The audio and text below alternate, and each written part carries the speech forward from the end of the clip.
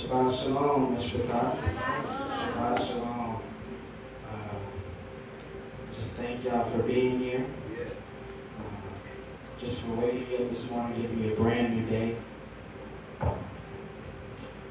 Today we're going to, as you can see, I don't know if it's over there, but I know it's over here.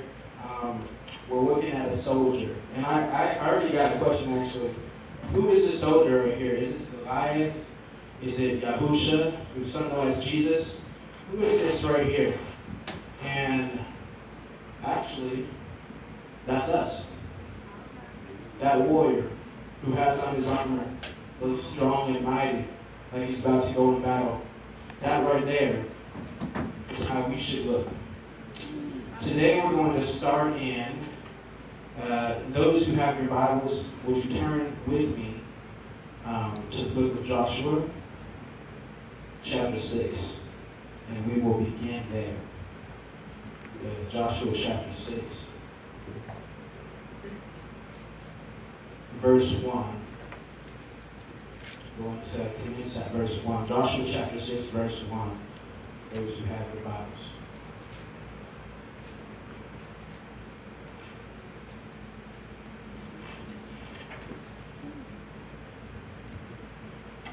Actually have it right here on the screen as well. Joshua chapter 6, verse 1 and 2. And while I give you all time to turn there, I'm going to pray.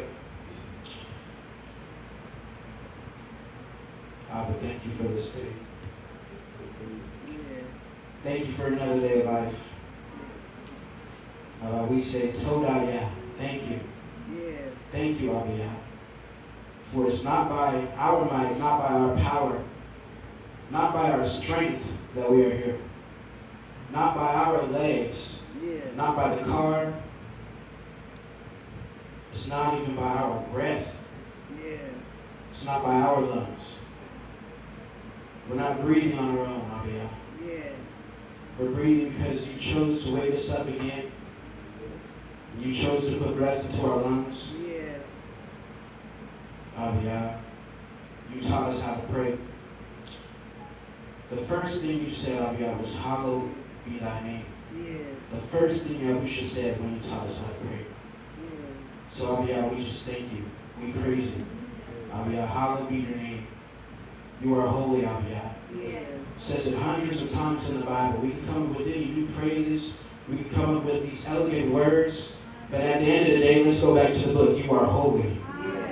Hallelujah. Which is the highest praise. Today we say hallelujah. You are holy. You are righteous. Abiyah, we thank you, Abiyah. Because you could have left us in our sin. You could have left us dead. You didn't have to come down. You didn't have to send your son down here to live a perfect life, to teach us how to live.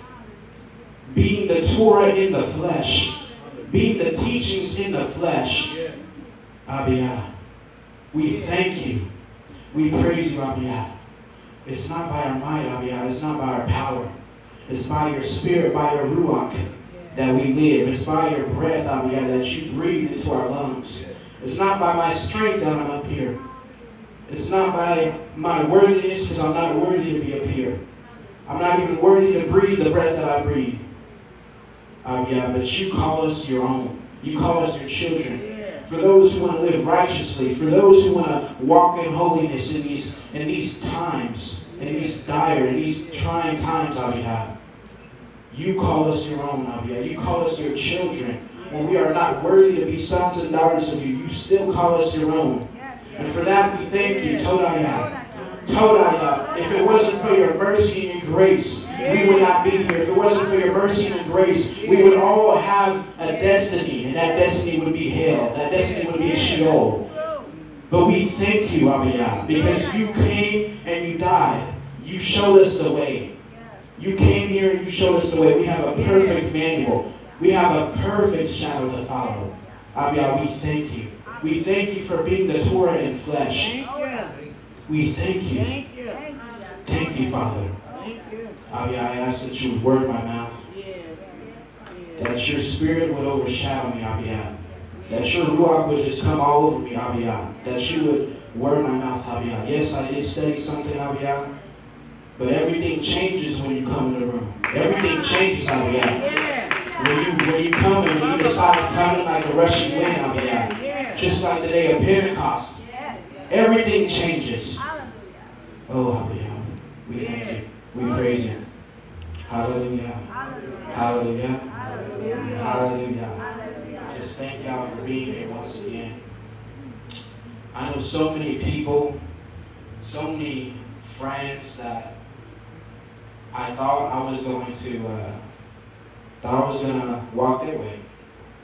But all through my life, I noticed some things. Whenever maybe a friend did something that wasn't right, they would get, they wouldn't get caught. Different things would happen.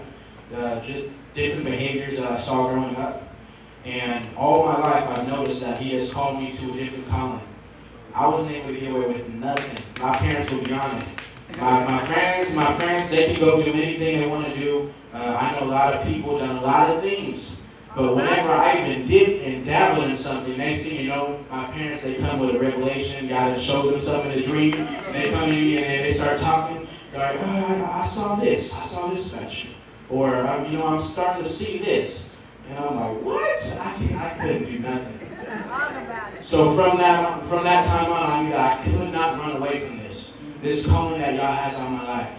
And I remember when I was about 13 and 14, I was praying for just the Holy Spirit to come and overshadow me and fill me. I was praying for it with the evidence of tongues.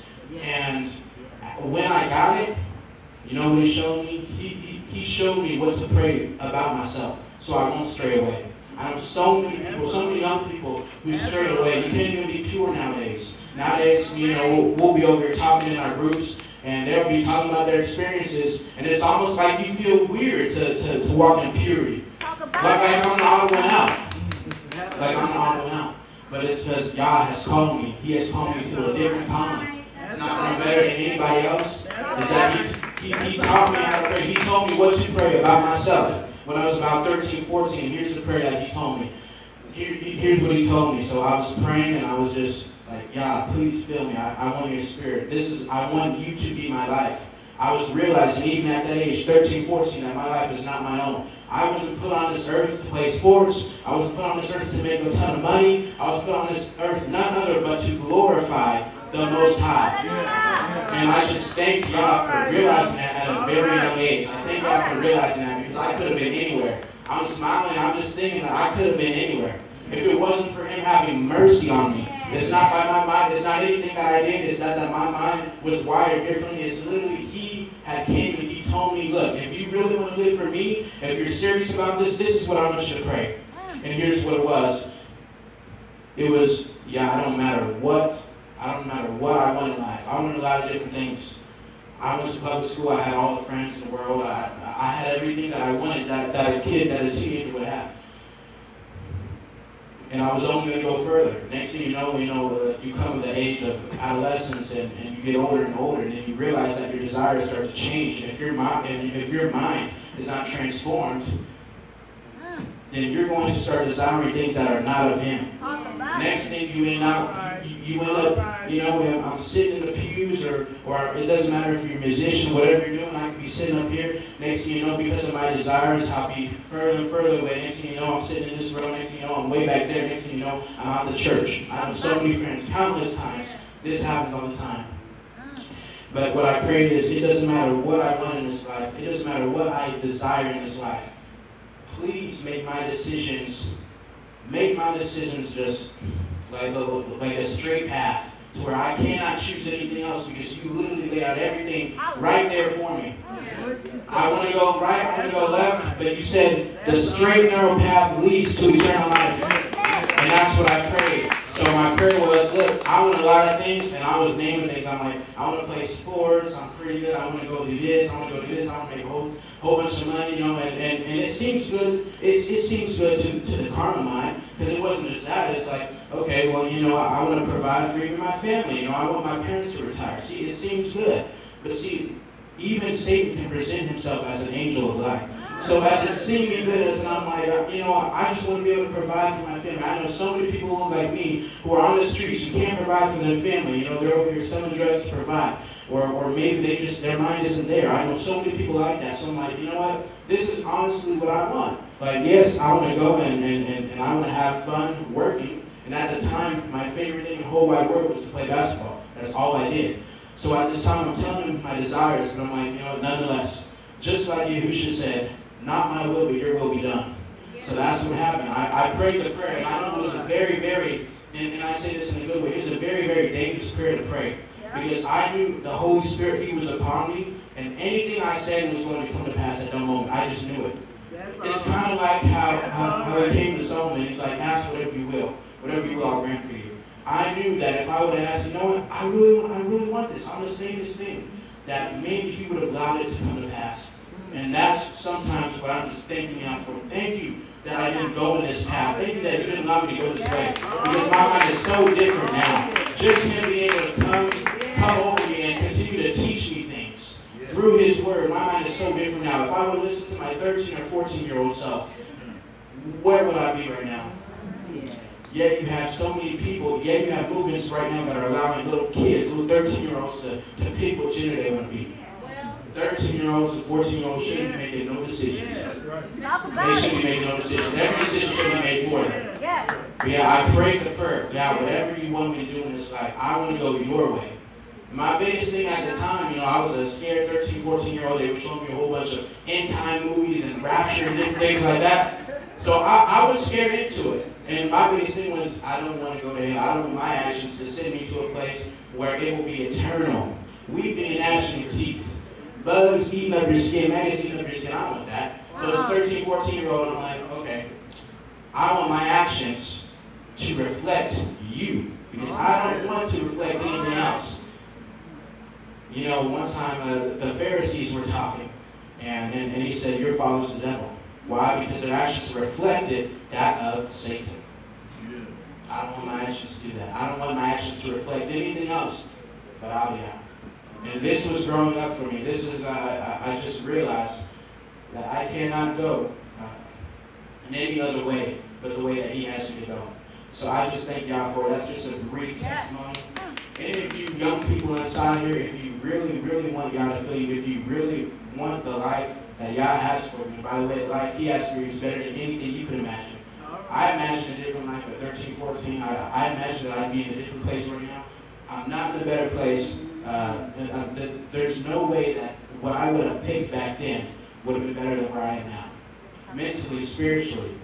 I mean, Yah has just He showed me a lot of things. There's a lot of routes I could have went. And those routes would have taken me to hell. And that's just honest truth. There's one way, one narrow way that He had for me. And it may be different from any of you. I'm not saying that anything is bad. And unless He tells you specifically that this is not the way I want you to go. So I'm not bashing anyway, you know, I know some people, He has them go through areas like sports and things like that. And He has them go and minister. But that was not my way. And honestly, Yah knows our hearts. He knew my heart. He knew that me saying, oh, I'm going to go and I'm a minister to all the players and the coaches and everyone I meet because it's going to be travel team, travel basketball, I'm going to be doing this for like the rest of my life. He knew that that wasn't really my intention. No, He knew I just really wanted to play and do what I wanted to, and I was going to add Him to my plan. But how many know that you don't add Yah to your plan? You make your life His plan.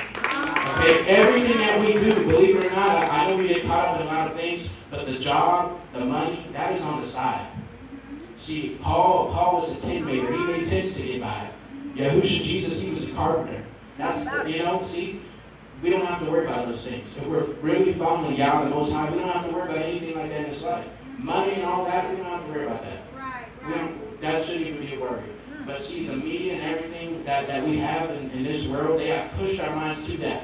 Oh, you need to make money, you need to continue to work, you need to do all this. Well, if you're doing God's will, He's going to take care of you. You know? David, he said, I've never seen the righteous forsaken, nor his seed begging bread. What does that mean? If we live righteously before God, if we live uprightly, if we live and walk in holiness, if we continue to read His Word and walk in it, we don't have to worry about begging for bread. We don't have to worry about money or none of those things. Because if we are doing His will, He will not take care of us. He will take care of us. That's right. You know, if he dresses the lilies with beauty and splendor, if he feeds the birds, how much more will he be feeding and providing for us? Okay, so I'm at Joshua chapter 6, verse 1 and 2. And it reads, Now the gates of Jericho were securely barred because of the Israelites. No one went out and no one came in. Then Yah said to Joshua, See, I have delivered Jericho into your hands, along with its king and its fighting men. March around the city once with all the armed men. Do this for 6 days. Have 7 priests carry trumpets of ram's horns in front of the ark. On the 7th day, march around the city 7 times with the priests blowing the trumpets. When you hear them sound a long blast on the trumpets, have the whole army give a loud shout. Then the wall of the city will collapse, and the army will go up, everyone straight in. One thing that I got from this passage is, first of all, the gates were secured. Okay? Yah wants us to know through this that he doesn't just give us anything, but he gives his people the best. If you walk uprightly, if you walk holy before God, he gives you the best. Also, doors that your adversaries think they have bolted shut, he knows how to open them. He knows how to open any door. See, you see that the walls were secure. They didn't know they were going to have the enemy come and march around 7 times. But anything that Yah says is ours is ours. You know, I've heard a lot of it. When Yah says it's for you, it's for you. And when we just add that to, money and different things like that, this goes way deeper. See, this people, they had just came from Egypt, land from where they were enslaved. This is way on a deeper level. This is them conquering a city. This is them possibly, in their minds, maybe a soldier or two having doubt. This is a big city, secure, and they have mighty men. How are we going to make it out of this? How are we going to do this? See, this is way on a deeper level. This is war here. This is lives at stake here. How are we going to get through this city? Yah said, march around 7 days. 7 days you will march around. Another thing is the obedience factor. What if they were marching on 5, 6 days? Shouting and everything. Like, that's enough. This is 6 days. No. This is 6 days and we still walking around here. 7 days. March around with the trumpets. Sound the alarms. Tell you another thing about our people. How we sounded the alarms. We blew the shofar. We were people who were very courageous. If God told us to do something, we did it. But nowadays we have so many people. I don't know if he meant that. Yep. We have so many people who even look at the book and they see a whole bunch of metaphors. Oh, I don't know if it really means that. It actually probably means this. You have so many people trying to play down the Bible. Right. That's not the way we're supposed to do. They could have easily, I'm sure they had some smart people, they could have easily made out some things in their mind, tried to fix it, tried to manipulate Yah's word, and said, actually, he probably meant this. Maybe we don't need the trumpets and things this day. It's the 2nd day, maybe on the 3rd day. Oh, priest, you're tired, you're so tired of blowing the shofar and walking around the whole entire day. Maybe y'all can sit out. No, they have to do exactly what Yah said to do. We have to do that today. So anything that Yah has already said is open, any door that he already said is open, no man can shut. This is why Psalms 23:4 says, Yea, though I walk through the valley of the shadow of death, I will fear no evil, for his rod and his staff comforts them. These people, this army was comforted by Yah. There's no way that he was going to lead them somewhere where he was not going to protect them. I will fear no evil.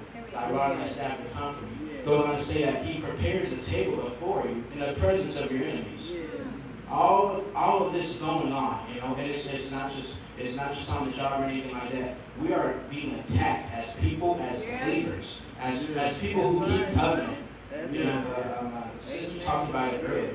How just us wanting to dive deeper in God and go deeper and keep what was originally and what still is his Sabbath day that is being attacked. Some of the people, you don't have to do all that. Sundays, you don't have to do all that. Now you can praise and worship any day of the week. But the Sabbath, something set in stone, part of the 10 Commandments, something set in stone, part of the Torah, the original teachings. That's not something we should do away with. That's right. Yeah, we should keep the Sabbath. Paul, Peter, all of the apostles, they kept the Sabbath. Look at the book.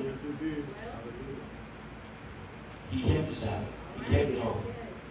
And are we not supposed to be as he? Are we not supposed to? He came and he walked by example. He didn't come and walk by example and die just so that we can just manipulate the scripture. And the next thing you know, we're worshiping every other day except the day he said to worship. That's right. We can worship every day, but he didn't die. He didn't come here and die, shed blood, so that we can just do what we want to do. No, we are to live concretely by the word, especially the word that Yahusha gave.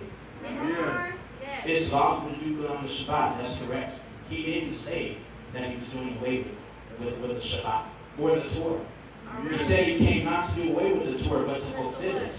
Another word of fulfill is satisfy, to walk in, to be complete.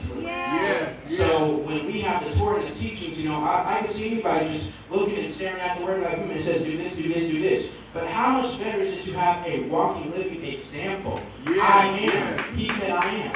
What does that mean? Well, the Bible also says that he is the word made flesh, which means he is the Torah. So when it says I am, and when he came and he walked and he died and he shed his blood for us, that means we are to walk as he. We're not to walk any different than he did. He came and he wore his tassels, he wore his seats. So why wouldn't we do the same? Why are we being penalized and persecuted and prosecuted for just trying to walk as Yahusha walked? What is the harm in that? And if someone doesn't agree, they don't agree. But what is the harm in me reading the book, reading Yahusha's life, how he came and how he addressed all the sinners and how he addressed the way of living? What is the harm in me just saying, I want to be like Yahusha? We always sing that song, I want to be like Jesus. Do you really want to be like him? Because when it comes down to it, when you hear the word and when you hear how he walked, how he addressed everything, and when you know that you are able to do the same, when you know that we are able to keep the Sabbath day, why is there so much tension surrounding that? There shouldn't be any tension surrounding that. And I would for anybody who has tension surrounding that, or because I'm wearing seats, anybody has tension surrounding any of that, I'm not at fault. Because why? Because I got it from the Word. Now, if we live by the Word and abide by the Word, he will abide in us. If we bear fruit, he will continue to abide in us. He will continue to lead us and protect us. Especially in the days that we live in today. We live in so many, there's so many crazy things going on today. I'm gonna show them on the screen. I kind of got off track. But, yeah, okay. We're going to move on, but just especially in the day that we live in today, why not do everything that we possibly can for God? Come on. What if he comes and he says, actually, these people over here that read my book and they wrote it down and they studied it and they looked up how to keep it and they read the books about it, and next thing you know, they start dressing different, they start walking different, they start worshiping different. He's going to come and say, these are my people. They did everything they can for you. Matthew 5:6 says, blessed are they who hunger for righteousness, for they shall be filled. If you hunger and if you are thirsting for the righteousness, well, who is righteousness? There is but one who is righteousness. Who is righteousness? Who is holiness? The one who came and lived this life. The one who came and gave us the complete example. There is no contradiction. He is. That's why he said, I am. Before Abraham was, I am. What does that mean? What does that mean? All the teachings, all that we have in what they call the so-called Old Testament, he is. He literally was. He came and he was. He did no sin. He committed no sin. Therefore, I'm going to follow him. Exactly how the word says to follow him, because I don't want to be wrong. When he comes on that faithful day, and when he's saying, depart from me, you worker of iniquity, I never knew you. Well, guess what?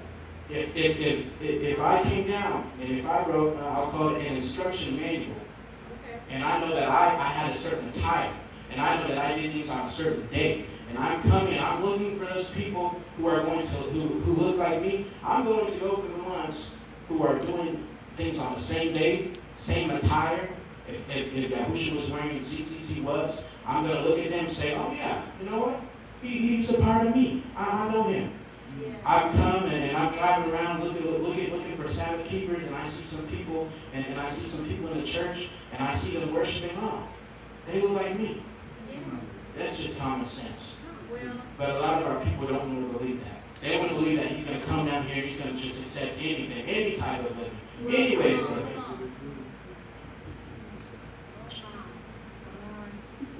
Something about David was he had been through so many battles, and he started when he was about 14, 15 years old with Goliath.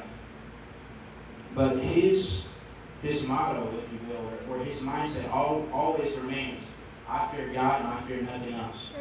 I fear nothing else. He went and fought the 12, 15 cubit giant. I fear God and I fear nothing else. He feared no man. That's how we have to be. Especially these days, things are probably going to become, things are going to get tightened here. Things are going to become it's not hard for us. I won't say hard for us, but there are already things that we saw with the COVID. That's a perfect example. Yeah. You're going to figure out who the true worshipers are. Because when the Bible says, if any man be sick among you, let him come to the elders and let them lay hands on him, that doesn't change because there's a COVID virus. That doesn't change because anything can. Look, this type of modernized Western Christianity, if you will, is so shallow. When did the word not say the word? Okay? If he said, let the elders come and lay hands upon you and you will be healed, then how come we over here masking up and all? It just does not make sense to me. And you can't come and tell me, well, it's common sense. You know, he said, don't test God. I've heard that. Someone really told me that. Well, don't test God. You know, if they're saying there's a virus and it came out and it's killing thousands, millions of people, don't test God. No, I'm looking at his word. I'm searching his word. I'm asking y'all, what did you say in your word? How? Now, see, a lot of times, see, we just want to, we're not, hopefully not all of us, but a lot of people, they like to read the Bible and they like to keep it shallow. You know, Joshua, he fought the battle of Jericho and the walls came tumbling down. That means anything in your life, you know, if you just inquire God and the walls are going to come tumbling down, things like that. And yes, that's true. That's what a lot of people, why? Because it says the word. But we have to dig deeper. Yes, talk about it. Okay? Because if we dig deeper and if we really know God, if we really know his word, then when something like COVID came, it would not have faced us. That's right. If anything, it would have got us thinking, you know what, these are the end times. Right. These are the times where he is soon to come. Things are happening like this. They said you cannot go and you can't congregate in the assemblies. You can't even go to church. How is that not ring a bell to us? We should know that. And when they give an example, no, I don't believe this is the mark of the beast, but when they give an example, this should have raised a red flag. When they said, you can't go back to work without taking this vaccine. You need to take this vaccine or your kids, they can't go back to school without taking this vaccine. And they did say that. That is fact. They said that. That should have raised a couple red flags in our heads. Because if we were really reading the word and searching the word, there's no way you can miss it. There's no way you can miss it. It's right there, okay? The word says that these things will come to pass. And if it even looks similar to the mark of the beast, that should raise a red flag. I do not want to take it. Nothing that I'm not supposed to take it and figure out later. I mean, it's simple. We're going to move on now. So what battles are we facing today?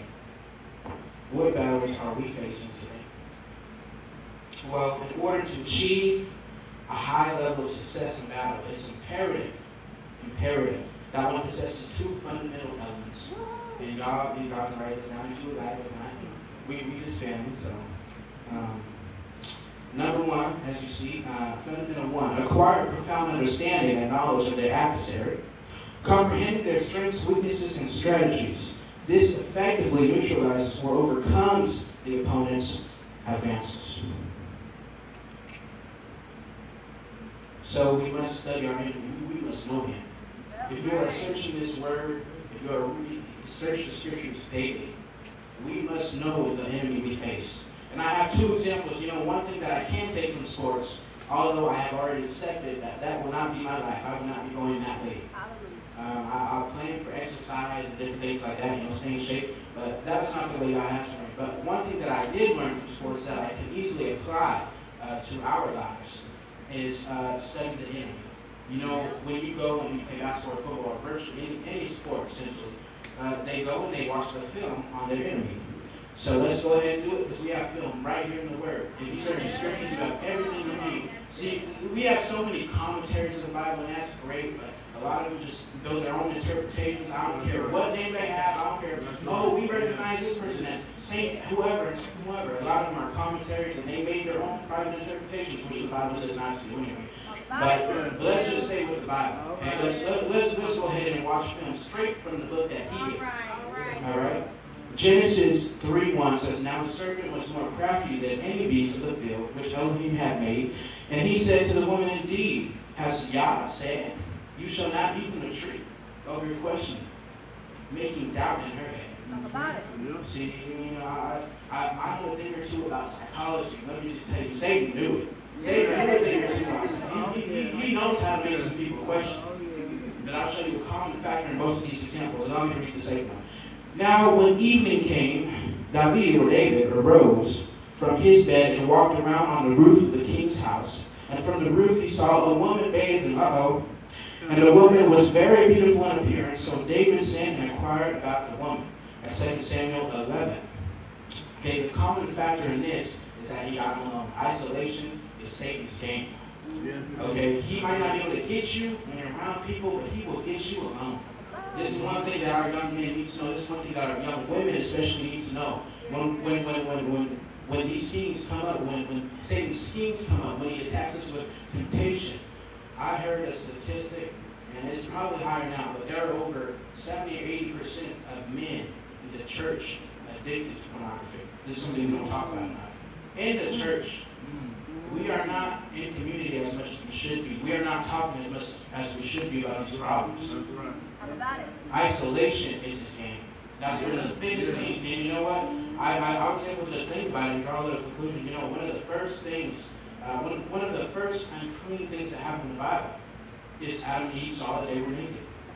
The eyes. That's one of the first things that happened in the Bible. That's how we are able to know that they had sinned. It's because of that fact. I'll be able to draw a conclusion and differently go deeper into that in another message. But I'll get back to that. But yes, that's why one of the biggest sins in this world, lust, fornication, adultery, one of the biggest things. The adult film industry makes billions and billions of dollars every single year that can be devoted to different things. See, we say we care about the healthcare system and different things, and they want to come to get our money. Go get the money from the adult film. Go get the money. They got all the money. They got billions of dollars in there. And I'm tired. I'm so tired of people, outside the assembly coming and talking to me, trying to educate me on some matters, talking about, oh yeah, you should get in this field, or we really need resources and money here. But they're not knocking at the door of the sin, at the door of the adult film industry, who are taking the eyes of our people. The eyes are the gateway to the heart. And this is what happens. I'll draw a conclusion in a second. We'll get back to that. Fundamental 2.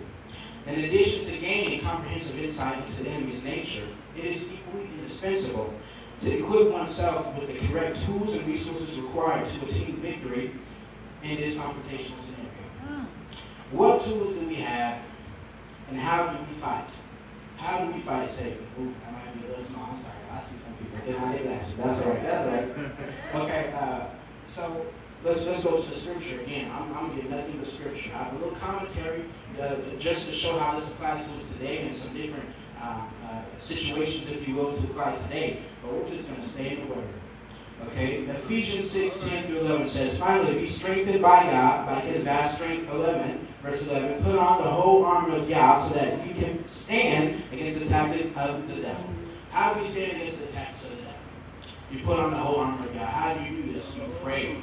You pray before you do anything anymore. That's what we're supposed to do.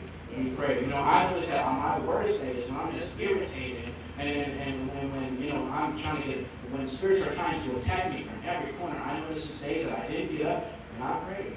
I didn't get up, and the first thing I got to do was I didn't fast that day. I didn't pray and fast that day. That's how we grow our spiritual immunity to these things. These are diseases. These are demonic spirits, demonic entities attacking The spirit of lust, the spirit of pride. You get up and all of a sudden you think you're high and mighty when the breath that you have is not even your own. Though all the spirits are demonic spirits. You know, see, we address a lot of things as mental illnesses, but they're demonic spirits. There is no such thing, I don't believe, as one of as a mental illness. Okay? This is not this. It's way deeper than a lot of Yes, it is. It's way deeper than a lot of this. We find out in this flesh, but I'm going to bring that scripture a little bit later. Do not conform to the pattern of this world, but be transformed by the renewing of your mind. Then you will be able to test and approve what God's will is, His good, pleasing, and perfect will. Romans 12:2. We are to be transformed. Transformed every single day. Paul said, I die to the flesh daily. That is what we must do. We must die to this life. Okay? Because I'm not going to lie to y'all. I had a growth spurt since 13, 14. Next thing you know, I'm able to touch him and don't. This is damn. But you know, next thing you know, I'm like, hold up. Maybe sports need to work again. There's times when I think that. There's times when I think, maybe I can get back up there. Or you know, some coaches text me like, hey, you know, you could come start in JUCO. That's community college. You know, anybody can get in community college. No offense. But you know, you can come start playing in JUCO and work your way up. And if you're really good as you say you are, guess what? You go ahead and you go to that university level. And then, you know what, next thing you know, you can go to that FIBA pro level, you know, where you play against different leagues and stuff like that. Where, you know, there's different adult leagues that you could simply get in. It doesn't matter what shape you're in, you can get in any adult league. So, yes, there are times, and this is just an example of one of my biggest temptations, because I still love sports to this day. I just know that in order for God to work through me, in order for my life to really be His, see, we sing that song, my life is not mine. But is it true though? Is it true? If it's really, really true, then we would give our desires to Him. See, our desires need to be given over to Him. You know, and sometimes I think of God because I talk to Him frequently, and not every single time I'm like, oh yeah, just thank you. Not every time it's a prayer of adoration, but sometimes I'm really just talking like, yeah, this desire is coming up. Sometimes it's almost like He's a therapist, and then He takes me to the Word. And He tells me how to alleviate the stress I'm having from this desire. And then I look at the Word, and it says how His thoughts are not our thoughts. These are His desires, our desires. And I'm like, okay, well, this needs to change because, yeah, if I'm going to look like you, if I'm going to walk how you walk, my desires got to change. Because I'm not just going to go through the motions and invite everybody to come to church, play the piano, be smiling, and act like I'm into the music, but I don't really desire to be there. That is one thing I said I would never do. That is a very dangerous place to be in. I've heard too many stories. I've told me too many stories about these musicians going out to church and getting killed, and next thing you know, some congregation finds them on their computer, or next thing you know, you realize and people find out that their life was not right. You could get up here and you could play really good, and you could have all this talent, but your life could not line up to the Word. That's just how it is. And sadly, these churches need musicians, so they take them anyway, and it doesn't matter the attitudes, they just want to get paid at the end of the week. They didn't ask them for their pay. They say, Pastor, when am I getting paid? The life isn't right. Worried about the wrong things. Talk about it. I'll go to my third verse on fundamental 2. Not forsaking the assembling of ourselves together as a manner of some is, but exhorting one another. So much the more, as ye see the day approaching. As we see these things happening in this world, there's no way we should be isolated in any single way. We should be coming together in community. I have so many people, and even me too, I need to continue to realize that this life, we were not meant to do this alone. You know, God put Israel as a powerhouse, but Israel was Israel. They were together. They had community. You know, you don't see Joshua over there fighting alone. You didn't see him go, in charge, and everybody's still back there. No, they all charged. They all walked. He didn't just have Joshua walk around for 7 days. They all walked around for 7 days, shouting and praising God, literally giving praises. So another thing, you want to know how you can get the victory in whatever situation, sickness, illness, disease. You don't know how to get the victory. You praise Him through it all. You march around that illness, you march around that disease, you get the power that God gave us. Because you know what else it says? That the scripture says that that these signs shall follow them that believe. One of the signs is you should be able to cast out devils, you should be able to lay hands on the sick and they shall recover. So what's happened? church? How come we're not seeing wheelchairs and crushes on these things on the wall like before? Period. It's not that God has changed. He has never changed. He said that his word never returns to him void. That means that his word will always see out what it has said it will do. Yahweh is not the man that he shall lie. That is another one. That's another scripture. We should be assembling and congregating as much as we can, especially these last days. You know what helped me a lot? What helped me a lot is when it comes to these desires that I have, or just wanting to even go and dip out and dive out in the world, see what it has to offer. You know what helps me? The community, the young men and the older brothers that I had around me. That's what helped me. The community that I had. That's what helped me not go out there, because I could have went out there. But God, he decided, and he had mercy on me and grace upon me, and he decided to keep me. But what helped me, number one thing that helped me, is the community that was around me. Yeah. We were not made to be alone. He even said that in the scripture. Y'all know it is not good that man should be alone. That's why that is one reason why he gave us Eve, and that's one reason why he gave us the helpmate. It's not profitable that we should be alone. Young men, and young women, and everybody, all of the elders, we should all be constantly congregating as much as we can, because this is how we fight the battle. We don't fight the battle alone. It's not just one person over here. No, we're all together. And this is what's so beautiful about when I see familiar faces or faces that I haven't seen before come and congregate, because this is the importance. We always talk about the church this, the church that, but this is what the church is really supposed to be about. We are supposed to be coming together, congregating, encouraging each other. Brother, sister, what are you dealing with? What are some struggles that you're having? Allow me to pray for you. What can I pray for you for? This is what we're supposed to be about. We cannot come up here and we can't preach and have a good time, and we can't pray and clap our hands, but not really be about it. Talk about But it. guess what? In the end, the word also says that all your works are going to be tried by the fire. So if I'm coming up here playing the piano or drums, what have you, and if I'm just going through the motions, and if I'm not really feeling it, no, God is not going to accept that. He's going to say, "Depart from me, you worker of iniquity, I never knew you."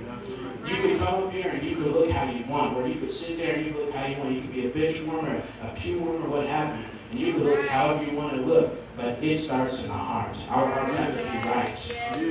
Our hearts have to be right towards God. So this is a few things I'm going to talk about, a few attacks that are on us today, because we must know the fight that we are in. So these are some very disturbing images. The attack on life. Well, to the right-hand corner, this is so sad. To the right-hand corner, you have a goddess that they recently put up, 2023, this is very recent, in New York. And it is a symbol of abortion. Symbol of abortion. People actually voted for that to be put up. A large statue, a large demonic statue, symbol of abortion. Because people have normalized the killing of unborn babies. The killing of life, the murdering of babies. And someone has to have a voice, someone has to speak for them. Because if we don't, nobody will. Nobody will. This is most of America going this way. Most of America going this way right now. The goddess of abortion. That's what you have. The demonic symbol. And I was reading one of the articles on one of the architects that decided to make this. And you know what happened? Just like a lot of things, just like how a lot of people come up with different stuff. She had solved a dream, and that right there appeared in her dream, and she could not get out of her mind. And this is one of the biggest abortion architects in our world today. This is what we're dealing with. This is why we must band together. We cannot fight this alone. Statue in New York, if anyone wants to look up and learn some more about it, that is a statue in New York. To the middle, we have the Baphomet. Satanic symbol, satanic demon, of course, with two children looking up. And of course, we know that, and this is also a symbol of one of the biggest abortion corporations in the world. That's one of the pictures that they have on their website. They're not even hiding it anymore. It's not like we have to search out, like how we try to search out these celebrities. We find a celebrity that we think is nice and wholesome, and then you search out and you look through the internet and you go, oh, they put up the one-eye symbol. And then we found out they're demonic. No, they are telling you we are demonic. This is what they do. This is the murdering of babies. This is what our world has come to. Just like in the Bible, how we have people sacrificing them, even children of Israel, they started doing this at one point, sacrificing the children to Baal. This is the same thing. All they did is pretty it up for you. They made a nice little website on the internet, and they said, so you can come have a nice, safe termination of the fetus. See, that is one of the biggest things that the church took part in allowing, is having medical terms for the life that God made. Hey, a baby needs no medical term. It's a baby. It's a baby in the womb. It's a baby before it becomes a baby. And it's a baby when it comes out. I don't care about a first trimester. I don't care about a second trimester. None of it. Talk about it. Because guess what? When some of these people, when they die, when they breathe their last breath, God's not going to mention no first, second trimester. He's going to say, you murdered my children. He allows children in the womb. We have so many women who are barren, and then we have this. The murdering of babies. And then I can't really see from here either, so let me look at this. To the bottom left, we have an abortion clinic. We have the serpent, we have the satanic hex, and then the symbol for healthcare. And that is a very, very large corporation as well. They are the ones actually that helped in this statue to my right here. And it's no secret. They're not hiding it. This is the world that we live in today. And it's so sad because I try talking to a lot of young people, and most of them don't see it. And we are the future. We are the ones who are able to try to help stop this. But you know what? The scripture says that when we see these things, it's only the beginning of things. I know so many people trying to pray, God, can we just fix the world, make it better? That is not to pray. Yahushua even said, don't pray for the world. Do not pray for the world. You can pray for your loved ones. Don't pray for the world. Oh, I want the world to just go back to normal. After COVID, we got a lot of it was going to go back to normal. And now we see a new normalcy through different policies and what have you, just different work scenarios. We see a new normal, but some people, this has flown over their head. See, while many people were thinking about getting back to normal, while many people were thinking about getting back to their jobs and what have you, this was happening. 2023, this was happening. This corporation to my left, that was getting started up. This was happening as most of us who are supposed to have our eyes open, who are supposed to be praying and fasting, the Bible says watch and pray. The ones who are supposed to be watching and praying, looking forward to going back to work, and this is what's happening. Many laws have been passed as well. Many laws with abortion. We know that Roe v. Wade has been overturned. That means absolutely nothing. That means nothing. Look at what has been put up in our faces. They're not hiding it either. The architect that made the bottom right structure, all of them, they're all Satanists. They all proclaim to be Satanists. It's true. Just look it up. It's easy. Symbol of New York. One of the newest statues in New York is abortion. The symbol of death. The symbol of murder. And this is just in our faces. Okay, I'm carrying on. This is the next thing. The music. The scripture says to be transformed by the renewing of your mind. But I know so many different people who think that this is going to slide, and I'm telling you, no. There's no way you can be transformed by the renewing of your mind and you're listening to all these artists. Secular music needs to go. There is no in between. See, some people think it's cute. Some people, oh, I'm going to use this song at my wedding because they didn't say nothing about Satan or because this. No. You know what? We have so many talented musical, mistress, and we have so many people who know how to produce on our end. We can make our own albums. That's it. I would not. It's not going to be at my wedding. None of these songs, none of these artists, it's not going to be at my wedding. I don't care what nobody has to say. You don't like it, don't come. Simple. This will not be in any of our churches. And guess what? There's so many people who allow this kind of music to play. After service, I see it all the time on YouTube. Service ends and okay, we're gonna put on some R&B, we're gonna put on some Usher. As everybody walking out, and they just got through the service. They have infiltrated the assemblies. So many people, I know a lot of us have heard about it because a lot of us have watched G. Craig Lewis, and we know that when Michael Jackson died, everybody worshiped him in church. And whether we like it or not, the truth is, if you listen to anybody's song, and if it's not about Yah, and if you are just singing the song, that's a form of worship. There's no other way to put it. There is no other way to put it. I don't care what no one has to say. That's a form of worship. When you go to these concerts, and when you raise your hands, that's a form of worship. When you sing all the songs, that's a form of worship. And we're not to worship anybody but Yah. The Bible says that He is a jealous Elohim. He only wants worship for Him. And rightfully so. He made us. He put the breath in our lungs. No way any of this should be tolerated. Don't care what anybody has to say. I didn't come up here to tickle any ears. I didn't come up here to so anybody can feel comfortable. This is supposed to make you uncomfortable. Especially if this is in your life. This is supposed to make you uncomfortable. Because Yah is not going to allow any of this in His Shemayim. None of this is getting Him. None of it. None of all this that you see right here. We have, I'm not going to go over all of them. You obviously see the one with Beyonce. A lot of us have seen that, where she's literally manifesting demons on stage. We see the one on the bottom right, Alicia Keys, representing Satan. There's a lot on her. We see the one on the top left.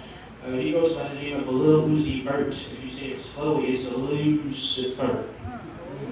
There was a time in his life, a couple of years ago, while all this COVID and everything's happening, where he thought it was cute to put a $17 million stone in his head. He actually got it put right here in the middle of his head. He did it.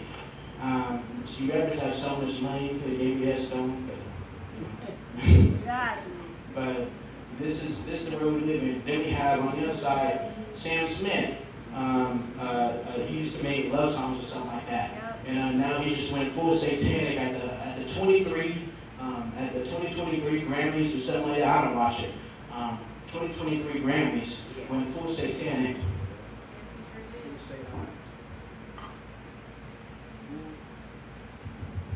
Full satanic mode at the 2023 Grammys.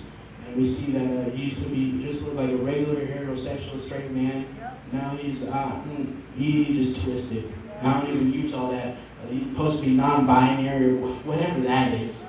I don't understand none of that. I understand male and female, and that's how Yah wired us. That's how it's supposed to be. Moving on to the attack on the family. Too much stuff. There's too much to say in this. I just hate this. I can't even begin to start. Let's go ahead and read about this God that homosexuality and different things stream from and are in support of. This is ancient. Homosexuality is nothing new. We see it in Sodom and Gomorrah.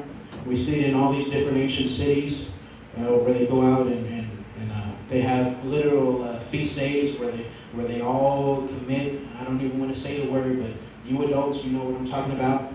This is real, and this is happening in real time. And I'll show you how even back in the day, back in the ancient days, where the Greeks and different ones would go out in the streets and they would just commit these large festivals dedicated to perversion. And that's all I have to say, because like I said, you adults, you all know exactly what I'm talking about. I'm going to show you how they've done that today. Let's read about Apollo.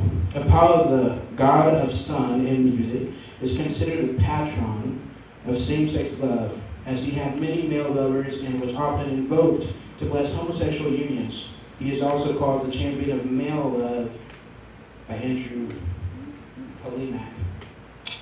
What you see to the top right is they call him a drag queen, a man dressed as a woman reading to little kids in the classroom, reading to little kindergartners. They have infiltrated the schools.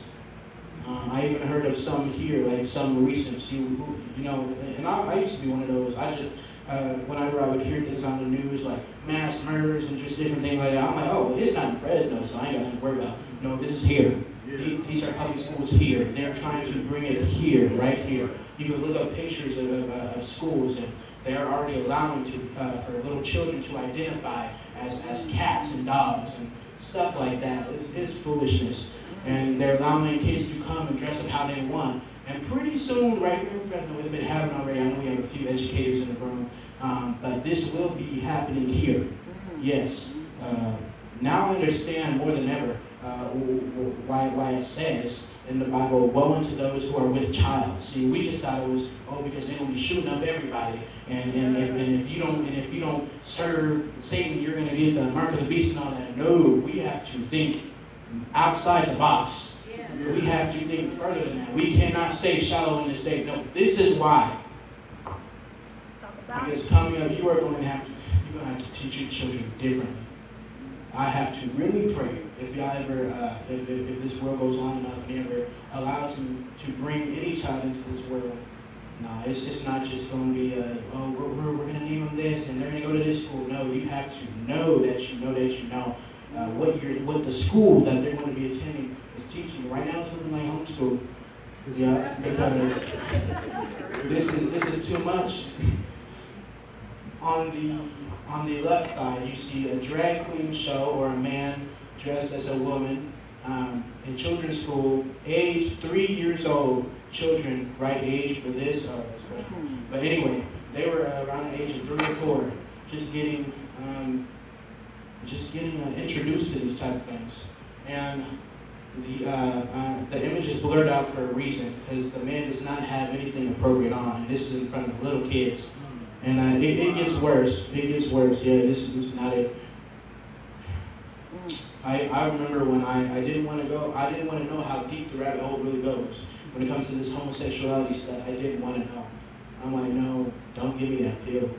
But now, as I'm coming of age, we need to let everybody know that this needs to be exposed.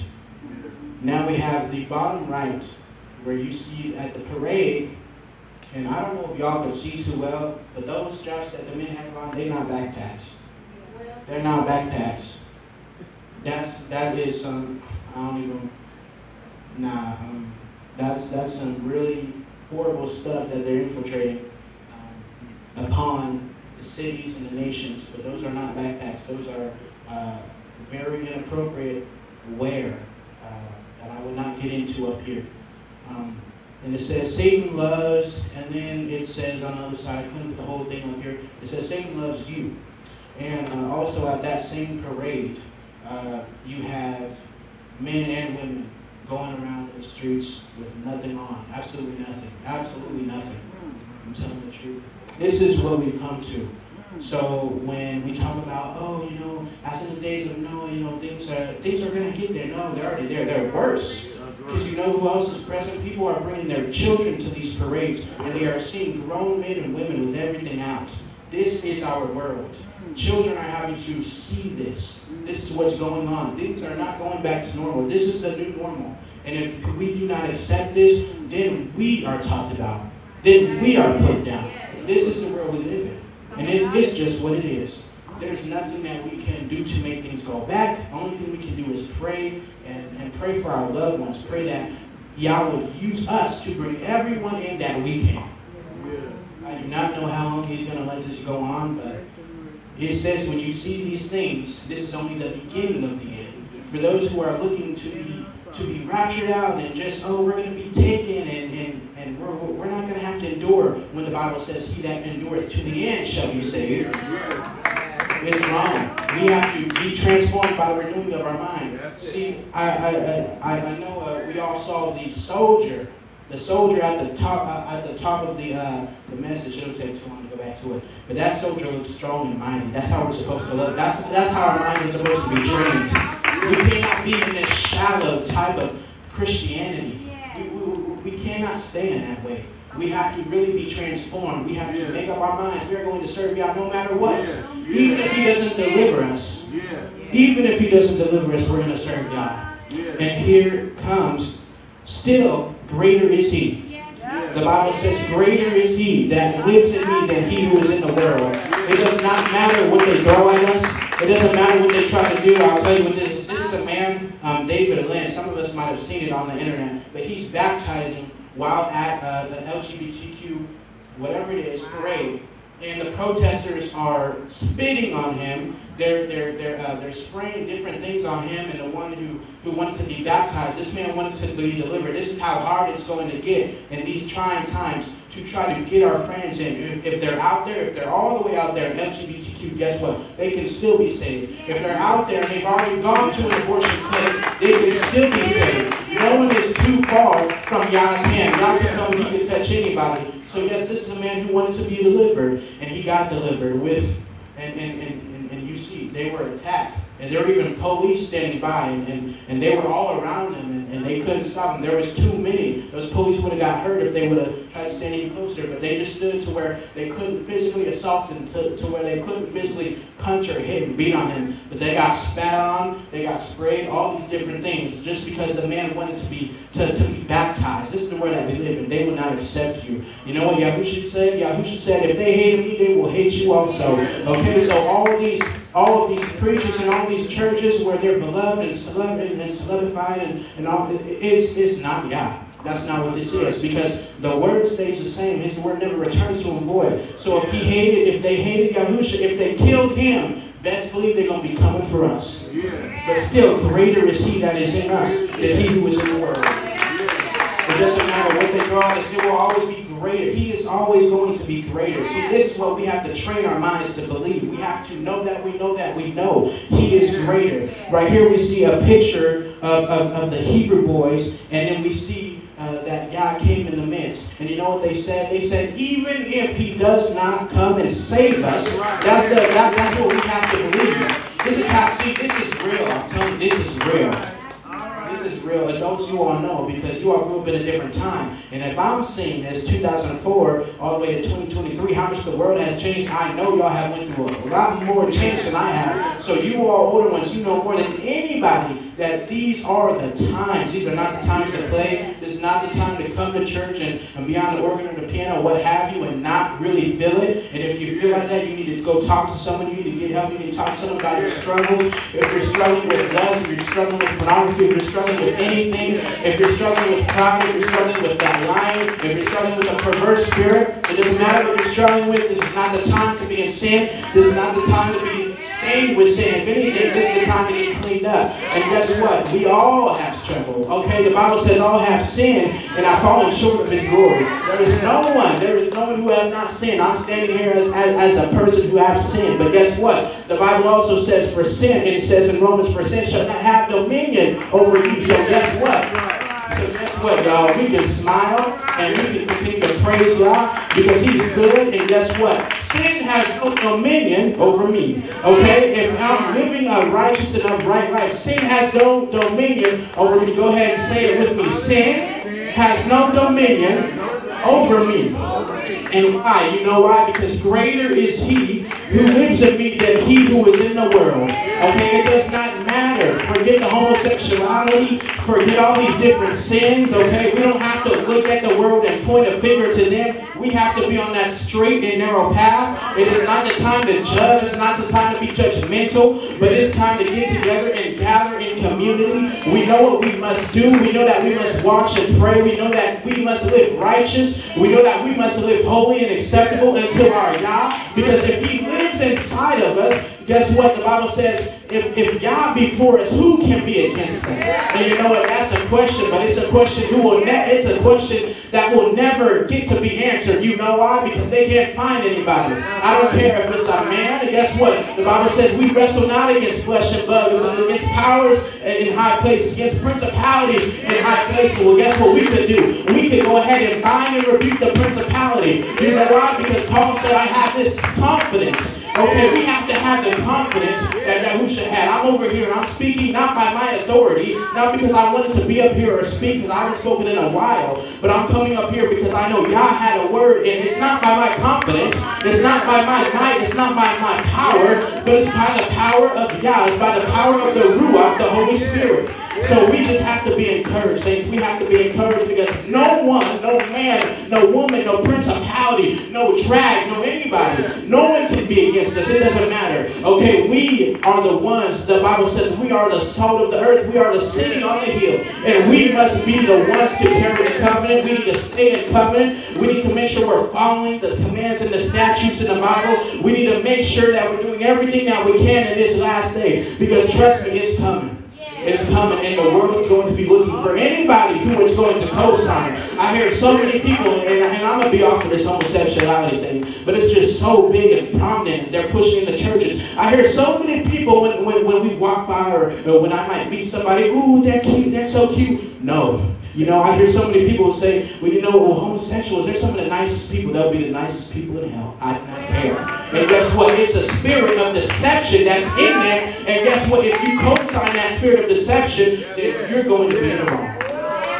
You know why some of these people are so nice? Because they want you to go ahead and co-sign and accept what they're doing. I will never co-sign or accept what they're doing. I have so many people when I go through drive-thrus, and I can tell they're crooked. I can tell they're off. When I go through drive-thrus and different things, I just say thank you for the food. I'm not going to harass nobody because then I'm going to be in the wrong. It doesn't matter what any sin anybody said. I don't care if they're homosexual. I don't care if they lie, cheat, steal. It don't matter what any other sin anybody's in. If I go ahead and the Bible says be angry but sin not. If I go ahead and if I push or smile or if I push or fight them or if I just show an attitude just because their lifestyle, guess what? I believe God will get me. Because then I'm becoming a stumbling block. Don't you know that some people of this lifestyle, of certain lifestyles, don't you know they can look upon us and when they're just in a place where like, yeah, I don't want to do this anymore. I don't want to be homosexual anymore. I don't want to lie anymore. I don't want to fornicate anymore. Don't you know y'all can put us on their mind, the ones who just came through the drive-thru, the ones who are the regulars who come there. And that's what he just put us on their mind. And next thing you know, he could be like, you know what, go to that person. That person dealt with you with love. That person didn't agree with your lifestyle, but they dealt with you with love. It don't matter what lifestyle anybody has. We need to make sure that we are in the right. We cannot be in the wrong. We cannot be found in the wrong. So many people who are judging and just judging. You're not going to win nobody judging nobody. You're not going to win anybody that way. What we need to be is we have to present our lives as a living sacrifice. Holy and acceptable unto God, which is our reasonable service. We are to be examples. Okay, we are the salt of the earth, the city on the hill. People are supposed to see our light and they gravitate towards us. If you are really living a life according to the scripture, they will see you and they will, you know what's up with them? Why do they always smile? Why are they glowing? Why do they have this glow about them? How come they're always treating me like this? When I know they don't agree with my lifestyle. When I know they'll never come up to me and co-sign what I'm doing because I know what I'm doing is wrong. But how come I see these people? I can't get them off. I can't shake it. I can't shake it off. I see how people have come to me like that. Like, hey, I know you don't agree with me. I know we're not friends, but I can't shake you off my mind. That's the Holy Ghost. That's the Holy Spirit who have put you on their mind. And guess what? All we have to do is minister. All we have to do is come through love. Yahusha came through love. We have a perfect example when it came to the woman. The woman who was fornication. The woman who was deeply in fornication. Who was a prostitute. Yah said, any man with the first stone, cast it. Go ahead and throw it. Go ahead and throw it. I dare you. Go ahead and throw it. Guess what? If anybody would have threw that stone, I'm telling you, they would have had it bad. Because they would have lied right there. He was just right there. They would have lied right before him. Any man without sin cast the first stone. And what we need to do is realize that in that scripture, what he's saying is, I am the only one who has the authority to judge. No one else had authority to judge. He showed us right there. He said, hey, I'm the only one who could throw this stone, and he didn't even throw it. That's why I love Yahusha. Because when I was in sin, he didn't throw the stone. When we were in sin, he didn't throw the stone. He never threw the stone at us. In fact, he loved us. He said, go and sin no more. Your sins are forgiven. She didn't even ask for forgiveness. She was over here probably looking down with pity. She knew what she was doing was wrong. She already felt judged because everybody was about to kill her. Everybody was about to stone her. But guess what? If we do that, if we go through life stoning everybody, then we don't have the opportunity. We don't give God that opportunity to come and change their life. There are people, y'all. I know so many people, and it's so sad because some of these people I've heard of have even died, and it's too late. But for those of us who know and have this wisdom and knowledge, there are so many people who are in sin, who Yah has a plan for them. He told Jeremiah before the foundations of the world, I had a plan for you. To prosper, not to be with him. Yah has a plan for these people. These people that I showed on the screen, no hate, no judgment at all. Yes, they're in the wrong, but Yah can save every single one of them. Every single person at that parade, Yah can save. Every single man or woman that was in sin, even if they were running around naked, Yah can save. We cannot put a limit on Yah. We can't put a limit on His power. We need to allow Him to work. Okay? We need to allow Him to work through us. I have to work on this because a lot of things I cannot stand. I'm not going to name it up here, but a lot of sins, even though I sin myself, and I do ask for forgiveness. But it's sad because that's some hypocrisy right there. I'm glad I don't address it as such. But a lot of sins, I just look and I'm like, I cannot stand that. I can't stand that spirit. There are just certain spirits I cannot stand. I can't do it. But guess what? If I were to go in flesh and go in and condemn, then Yah doesn't get He doesn't get to change their life. Just like He changed that woman's life. That was a prostitute. Just like He changed her life. He could change a lot of people's life. We just have to let Him do it. Greater is He that is in us. We shouldn't feel threatened by anybody committing any sin. Because guess what? If you have to go and you condemn someone, that could be because you feel threatened by them. So you feel like you have to say something rude or crude towards someone. But that is not how we win those souls. Yahusha taught us how to do it. Exactly going back to the CCs, exactly going back to why we chose this day, or we didn't choose this day, why Yah chose this day.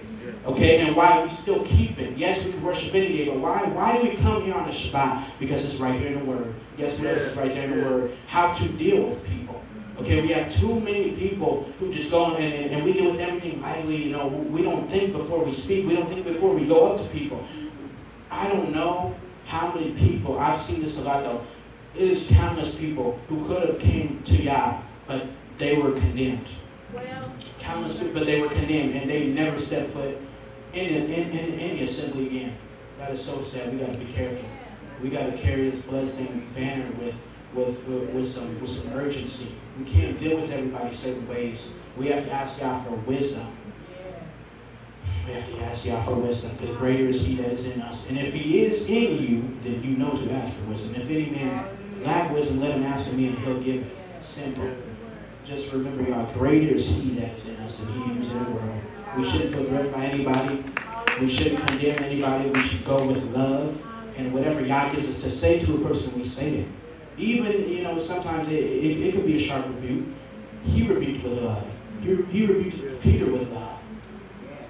But there's a certain way we have to deal with people in this time.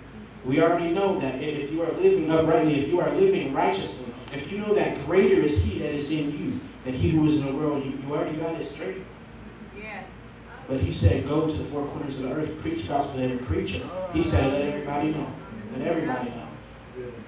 And I don't know about y'all, but I've gotten to a point where I cannot hold it in. I used to not even do this, but I was cutting hair yesterday. And it was someone that I didn't even know, and I was cutting his hair for the first time, just serving. And I just ended up telling him. I had to tell him about Yah, just about His love, and about the assembly. I'm like, hey, we're not like most churches. Christian, Catholic, no, you don't have to put no label on it. It's not in the Bible. So we ain't got to put a label on it. We are covenant keepers. We keep whatever is in the book. It's so plain and simple. It's so plain and simple. And he's like, yeah, I like that. And you know what? There was a little, I felt a little fearful at first. Like, he might not come to me again. He might think I'm a little, I'm cutting his hair, but, he paid me so I could cut his hair. He didn't pay me so I could minister to him. But it just got to a point, I cannot keep this in. Hey, I got something to tell you. We don't worship on Sundays maybe together. We come together whenever we can. And it's just a family, We don't have to put this big label on it, but we're a family who serve Yah. We worship Yah in spirit and in truth as best we can. If there's something that we did not see in the book before, we didn't see it that way, but Yah's brought a new light, we just continue, we follow it, and we work as we go. That's what it's about. It's not about, pride. And I've been serving Yah for 20 years, or however many years I've been serving this exact way, and I'm not ever changing that. No, Yah is opening doors. He is opening minds. Yeah. He is giving us wisdom that we could not see before. God is moving. And we have to stay on board. We got to stay on board. Greater is He that is in you than He is in the world. Thank you.